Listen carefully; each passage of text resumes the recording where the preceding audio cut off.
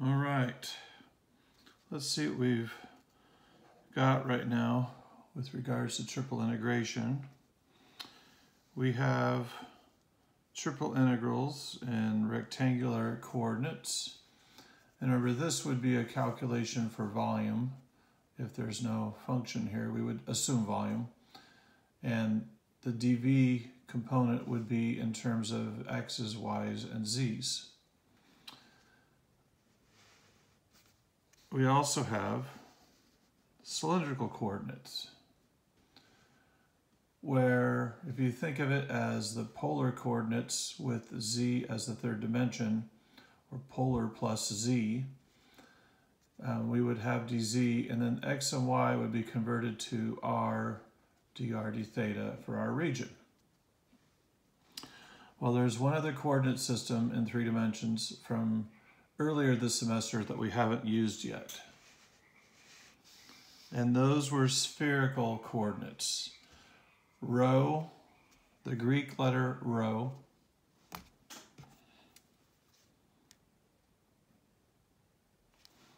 theta, the angle in the xy plane, and you could either pronounce it phi or phi, depending on how it is in the Greek written language.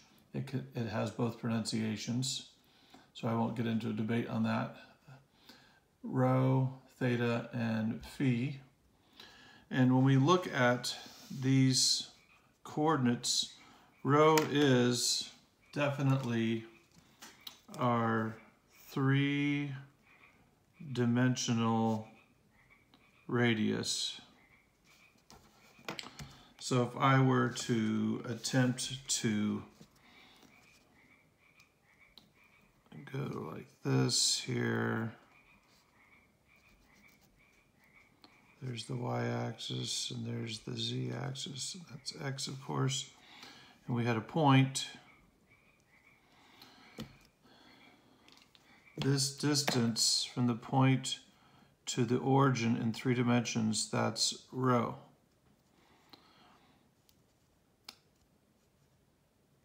This point is directly above a location in the xy plane. That right there is our theta. So I'm just going to put little notes here.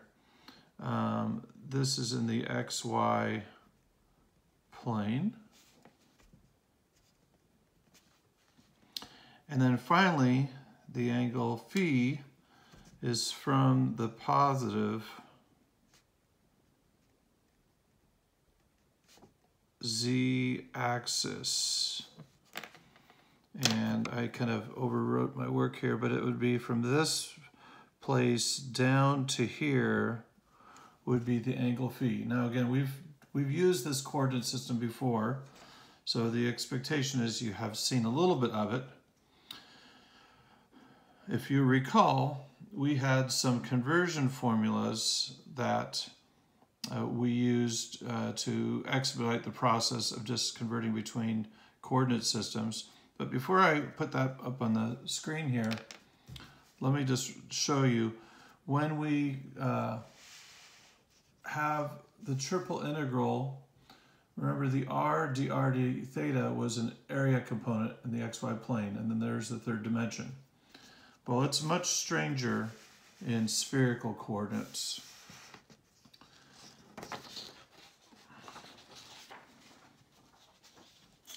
Can you see that there's 2 extra, factors here, 3 extra factors if you count this twice. Rho squared sine of phi, d rho, d phi, d theta. This entire expression here, that is our dv. That is our volume component. When we get to a picture soon, I'll try to give a different way of explaining this. We would most likely use spherical coordinate systems if there are things of circular or spherical nature in 3 dimensions. And you wouldn't just convert it just to convert it. You'd use it because there's an advantage to the system that you're working with.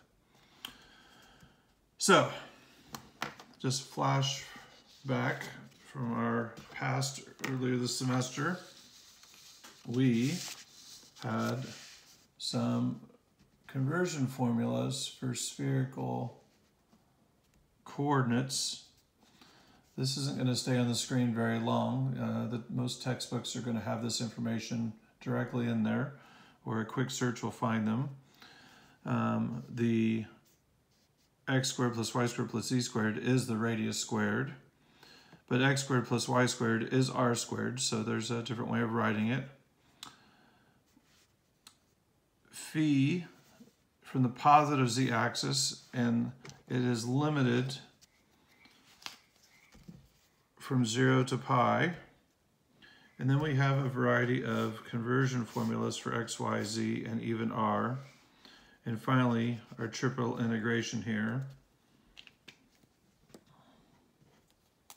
And I'm going to change this d to a q. Okay.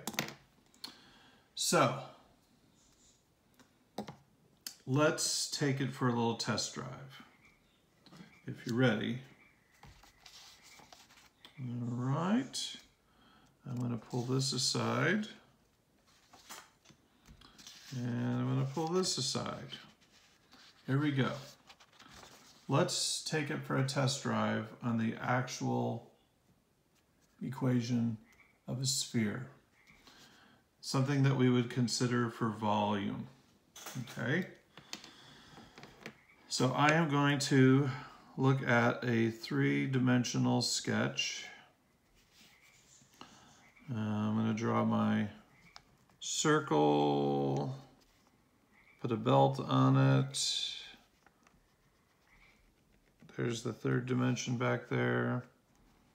Your y-axis, your x-axis, and your z-axis. And the radius, that's right, 3 is the radius.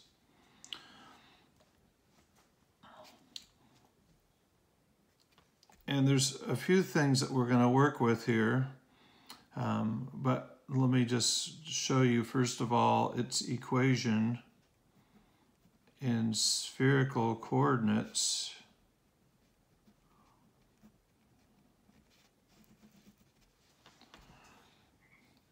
If x squared plus y squared plus z squared is 9, then we would know that rho squared equals 9. And I'm going to say that rho equals 3. Now, when you use the square root principle, there could be two different square roots of this, but when you see the limits of integration, our limits are going to use only the positive values shortly, okay? This is a piece of information we'll need. The other thing you should always use for spherical coordinates is the top view. The top view, or our traditional XY plane, will show a circle of radius 3 if we look directly from above. Oh, my shadow's hurting there. And that circle will be a radius 3. But the important part about this is it shows that theta is 0 to 2 pi. And that theta is the one aspect from our cylindrical or polar coordinates that we need to carry into our new volume calculation. Now, top view. There's one more visual we're going to include in a moment, but let me just skip down to a place to put our answer so we can better see what it is I haven't shown you yet. All right, so a place for my volume. Nice little triple integration. Rho squared sine of phi d rho d phi d theta. We've already determined that theta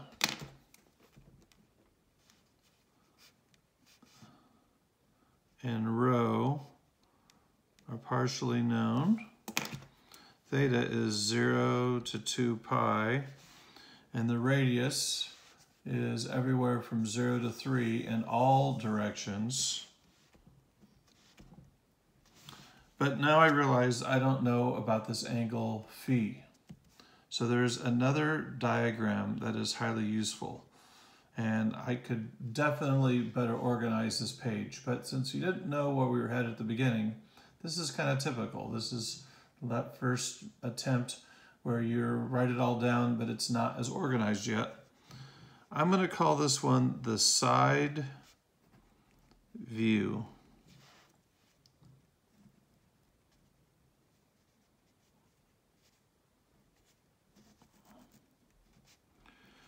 There's the y-axis and there's the z-axis. The x-axis would be shooting straight out at us, okay? So I want you to see this side view. We would see, again, a circle of radius 3 here. The angle phi is from the positive z-axis all the way down. So the angle phi is from 0 to pi, I claim. I'm going to show you why you don't go past pi. Reason 1.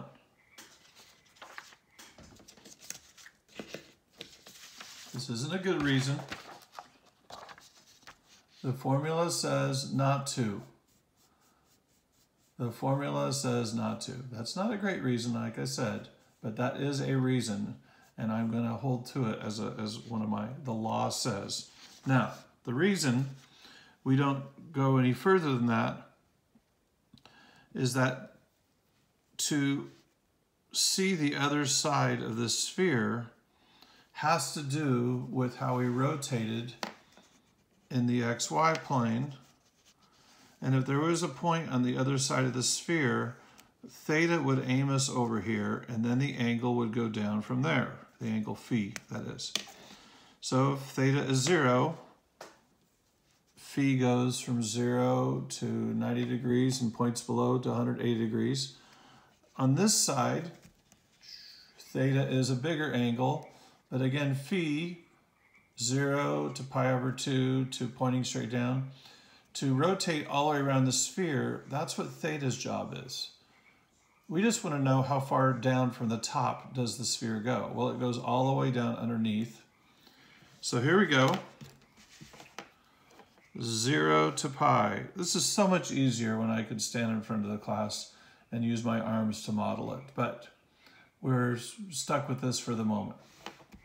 Now, let's look at some variations of this. Okay, so here we go.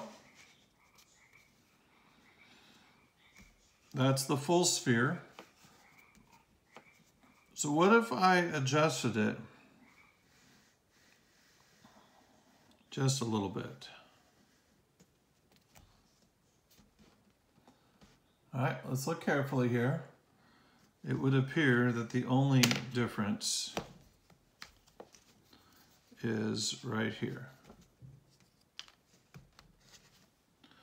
And that, my students, is the angle phi. And like I just indicated, if you use the side view, y and z, if phi only goes from 0 to pi over 2, I wonder what that means for the sphere. Theta still goes 0 to 2 pi, so it's going to rotate all the way around the z-axis. But phi only goes from 0 to pi over 2. Well, what that means for our picture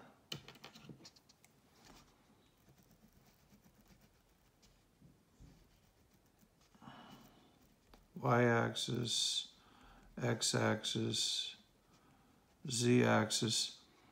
What that means for us is we're only looking at the upper hemisphere.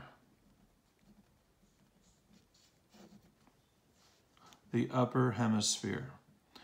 Now I considered downloading various images and having some nice 3D graphics, or 3D looking graphics, better than my hand pictures.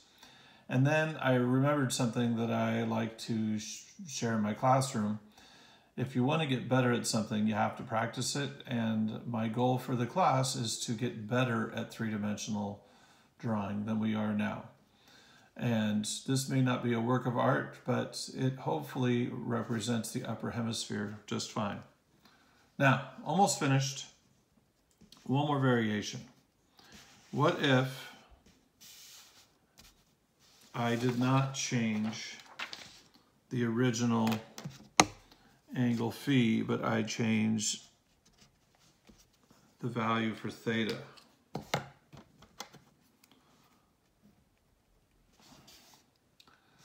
Well, as I indicated, for theta, we look at the top view,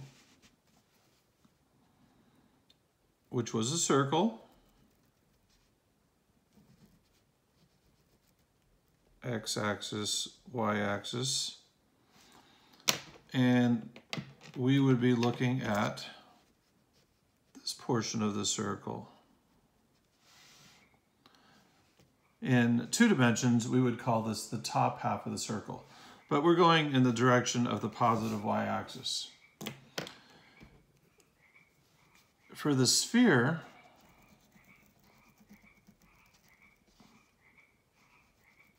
all right, z-axis, x-axis, y-axis.